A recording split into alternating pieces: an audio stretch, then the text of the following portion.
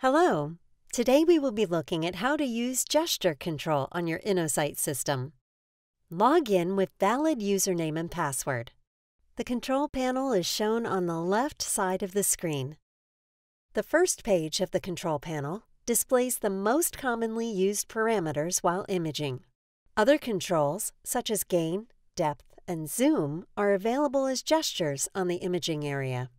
There is a second level of controls where you can find less common, more detailed controls. To access these controls, touch the chevron symbol next to the 2D button at the bottom of the control panel. To return to the main control panel, touch the chevron symbol again. Swiping over the control panel from left to right or right to left also toggles between the pages of the control panel. From the second page of the control panel, touch the double chevron symbol at the bottom of the control panel to move up or down within the pages. Swipe over the control panel vertically to move up or down between the control pages. Swipe to the left to close the page. When the image is frozen, the buttons on the control panel change to reflect the appropriate controls. The front control panel in freeze shows the controls for annotation, labels, measurements, etc. The second page in freeze shows controls for post-processing of the frozen and acquired image. Touch the chevron or swipe left to right or right to left to toggle between the control pages. In addition to gestures for the control panel, there are gestures for imaging parameters. To increase image gain, swipe right. To decrease image gain, swipe left. The length of the swipe defines the amount of change in the gain. For increasing or decreasing a small amount, swipe swiftly.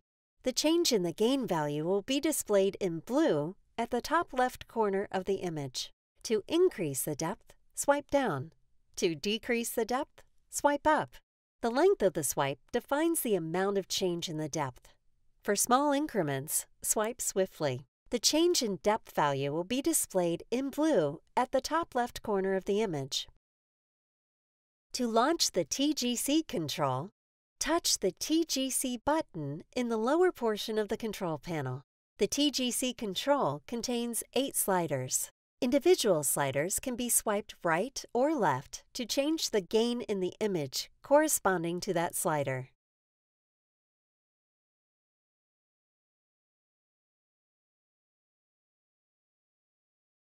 Sweep vertically from top to bottom over the TGC panel to create the curve.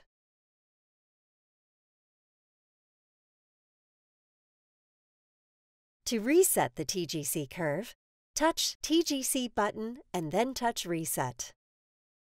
The TGC panel will auto-hide after 2 seconds. To hide the TGC panel prior to the 2-second timeout period, touch the Close button. To change the focal caret, touch the rocker buttons to move the focal point up or down.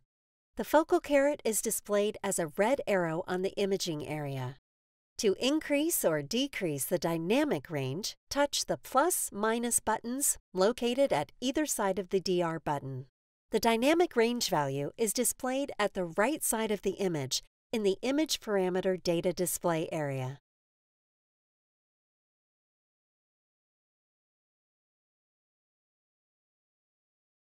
Touch the chevron on the first page of the control panel to move to the next page of the control panel to find additional controls.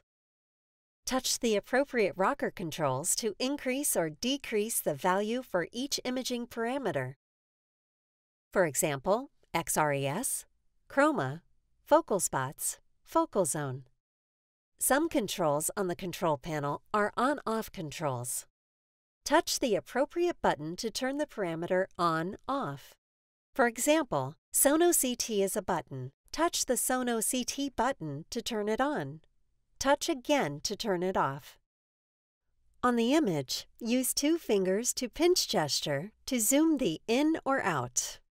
Touch and hold the zoomed image until the label Pan is displayed on the screen. Continue to hold and drag your finger to pan the image. Release your finger to drop the image in place. A graphic display of the zoomed area within the original image is shown at the bottom right of the screen. The zoomed area is represented with a box. The patient information can be hidden. Touch and hold on the patient ID. Select OK to hide patient information. Press and hold over the patient ID area and select OK to unhide. Thank you for watching this video on how to use gesture control on your InnoSight system.